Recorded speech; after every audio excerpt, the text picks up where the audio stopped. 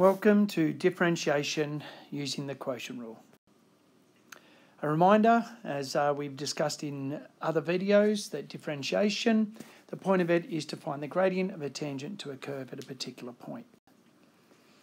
So our rule for using differentiation with the quotient rule is if you're given one function divided by another, so that's what quotient stands for, division, then y dash becomes vu dash minus uv dash all over v squared.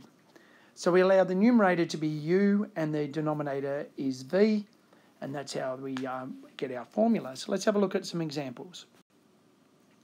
So let's differentiate some functions, 2x over x plus 1 and x plus 2 over x minus 3 squared. So as with the product rule, the suggestion is that off to the side you let u equal to the numerator and v equal to the denominator. So if u equals to 2x, then u dash equals to 2. And if v equals to x plus 1, then v dash equals to 1. And then we can substitute into our formula vu dash minus uv dash all over v squared.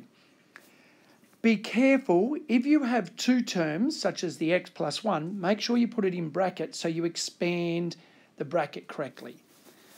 So we then get x plus 1 times 2 minus 2x times 1 all over x plus 1 squared. Expanding the bracket and then simplifying, we end up with 2 over x plus 1 squared. Now this derivative that we have solved here, we are actually going to use in our second example, where we're going to find the equation of a normal. So please note this.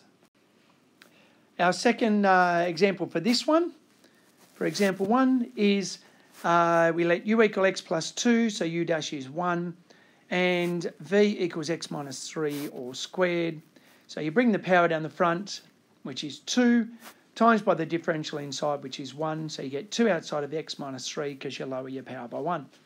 Substituting into our formula, vu dash minus uv dash all over v squared. Now, for this, we are also going to practice by taking a common factor out. Now, the only common factor is the x minus 3 brackets.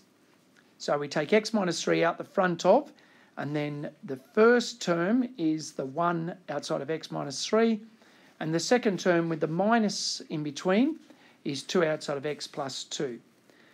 Notice that x minus 3 bracket and the x minus 3 to the 4 on the denominator simplify, and you're left with just x minus 3 to the power of 3 on the denominator.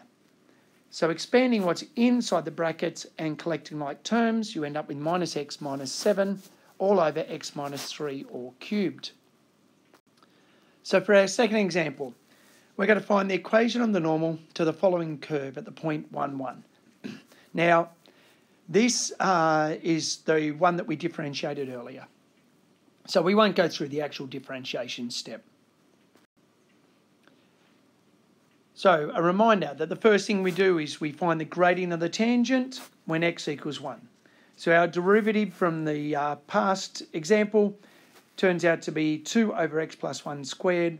Substitute 1 in there and you get 2 over 4 or a half. Secondly, we find the gradient of the normal. So negative reciprocal, so our gradient of our normal is negative 2. And finally, the equation, well, we know that the gradient of the normal is minus 2 and the point's 1, 1. So substituting that in to y minus y1 equals mx minus x1, we end up with y equals minus 2x plus 3, or in general form, 2x plus y minus 3 equals 0. Thank you.